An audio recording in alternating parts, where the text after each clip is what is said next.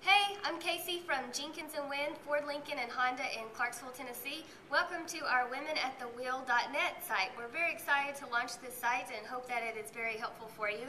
So we've had a question.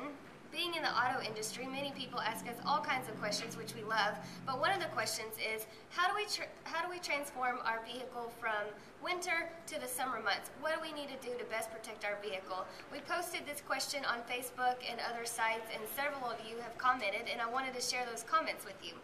Kelly said, I run it through the car wash to get all the salt off and clean out my trunk so I can put the top down. Josie said, some people switch back their low-profile tires and nice rims during the spring and the summer. Jeremy said, check the tread tire depth and the wear on the tires. Our service manager, Jeff Bateman, said, it's always a good thing to do a spring service check and get your oil changed, your tires rotated, air filter checked, your Freon, and your antifreeze. And Rebecca said, pretty weather definitely makes me for wanting a clean car. I spring clean my house, so why not my car?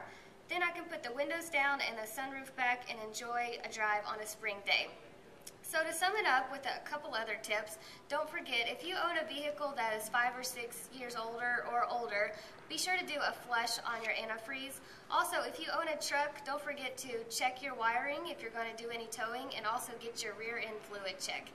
So, again, this is Casey from Jenkins and Wynne. Thank you for joining us. If you have any questions, Facebook us, email us, live chat us, call us. We're here to serve you and would love to answer your questions.